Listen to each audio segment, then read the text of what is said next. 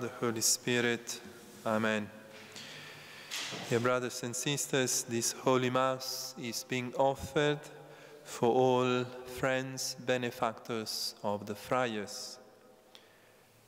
Today we celebrate the first Friday of the month in honor of the most sacred heart of Jesus. And also the Mass that we celebrate is in honor of all the relics that are venerated in our churches. Today we wish to make reparation to the most sacred heart of Jesus for all sins, offenses, sacrileges committed against him. Let us together briefly reflect on the most sacred heart of Jesus as a fountain of love and source of mercy for us.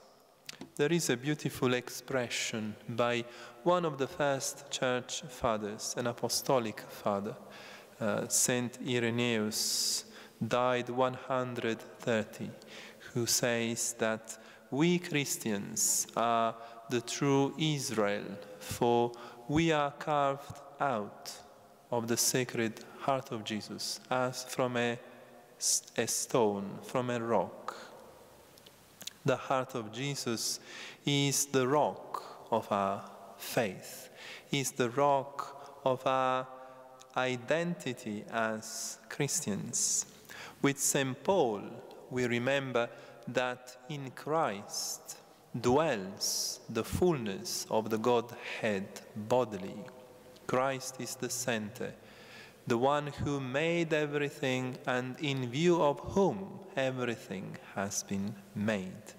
In him there is the fullness, the pleroma in Greek, the fullness of the all graces, all divinity, all power, a power which is not a political one.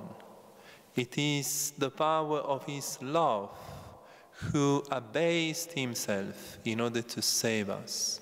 The power of a redeeming love by giving us his blood to the end, by dying for us on the cross. In Christ there is the fullness, and this fullness is visible in his most sacred heart. The very center, in a sense, of this fullness is the most sacred heart of Jesus that we adore, because it is the center of his bodily divinity, because Christ is true God and true man. He's one person in two natures, human and divine.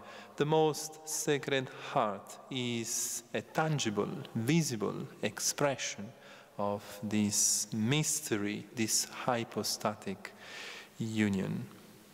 What's the best way to adore the heart of Jesus? To come to Mass, of course, on this first Friday, to receive Holy Communion with these sentiments of making reparation for all the sins committed against the most sacred heart, and for loving Jesus above all other things, repeating to him that we want to love him and to offer him our praise, our love, in order to console his heart.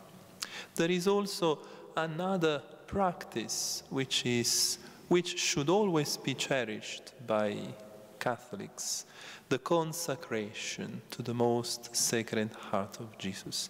It was Pope Leo XIII in 1900 who consecrated humankind to the most sacred heart of Jesus, responding to some requests by some saints, Saint Margaret Mary Alacoque and another German blessed, asking for the consecration of mankind to the sacred heart of Jesus. Is consecration necessary since we are already baptized and consecrated to God? This is an objection raised by some Catholics. Yes, it is necessary. Why? The Pope, himself explained this, because as in Jesus, it was not sufficient to accept the Father's will, but it was necessary to put it into action by obeying the Father, by dying for for accomplishing God's will. So it is with us. It is not enough to accept God's will by being baptized. It is important to cooperate with that baptism. Consecration is a way to manifest this willingness to cooperate with God's will in our lives. The same should be applied analogically to the consecration to the Immaculate Heart of Mary. People still make objection why to be consecrated to the Immaculate Heart, since we are consecrated to God. If this is true, we should exclude also the consecration to the most Sacred Heart of Jesus. No, we need it in order to express our desire to do something for Jesus now, in this hour, in this time of our lives, not just hanging on a baptism, which is possibly only nominal. It's a name. It's something which stays there but has no effect today in my life, in my conversion, in my proposal to do something for Christ. So consecration to the most Sacred Heart of Jesus is a beautiful practice to adore Jesus. And analogically, let's apply this doctrine also to the consecration to the Immaculate Heart of Mary. Jesus, today we offer you all our praise, our love, our reparation for all sins against your heart. Please make us worthy to adore you and to be one with you. In the name of the Father, and of the Son, and of the Holy Spirit. Amen.